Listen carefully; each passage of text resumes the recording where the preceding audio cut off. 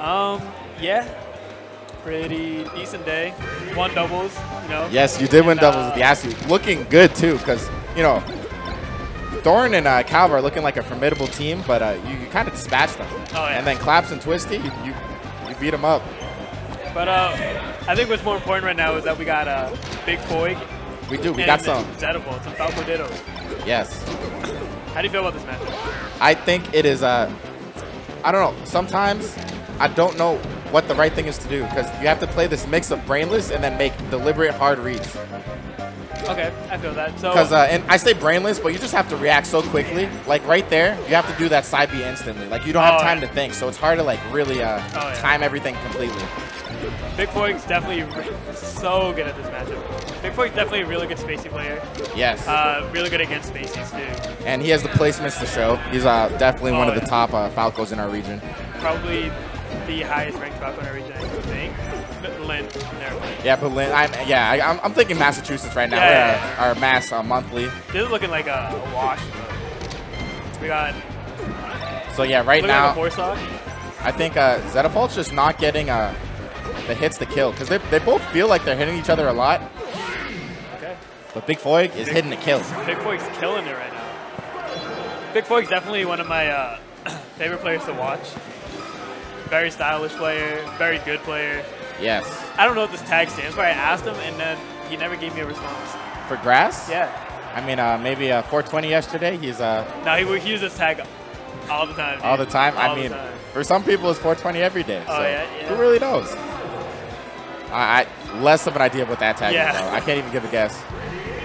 ZettaVolt just looking not to get slapped next game.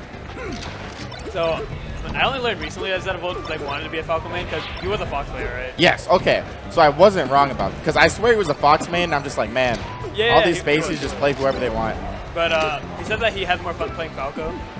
Falco's definitely more fun. Oh, yeah. And I feel like that's like a, you know, someone who's played Melee for a while, that's like a common decision where it's just like, I want to play for fun now. Yeah.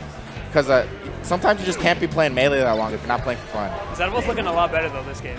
Yes, he's taking a little slow. He's more comfortable on Yoshi's, it seems. Yeah. Maybe he's maybe that first game he's just trying to figure out what BigFoig wants to do. And yeah, BigFoig kind of rushed slowly down. adjust. So another top player from this region quoted that doesn't know why ZettaVolt doesn't just place like really high because he seems like a really smart player. And I want to see if we can figure that out here.